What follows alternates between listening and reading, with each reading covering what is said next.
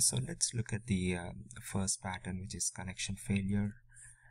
As soon as I click on this button, we try to create an account in the backend, and let's see if the account is successful or not.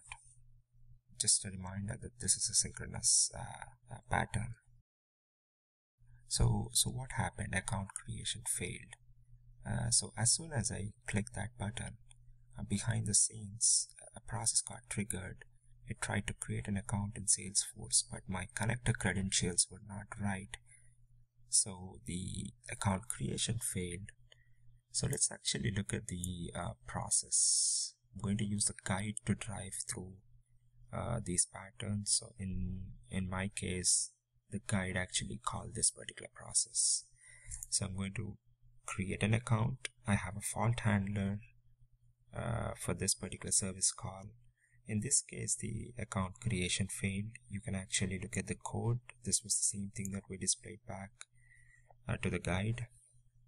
And then you have a reason. Note that there are some technical details in this error message.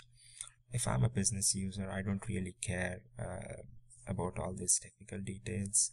I want the actual message that I can understand. So what I've done is I've actually captured the message, stripped out the piece that the user doesn't need, and I'm only showing him the one that concerns him. So that's how you do fault handling, and this is a synchronous call.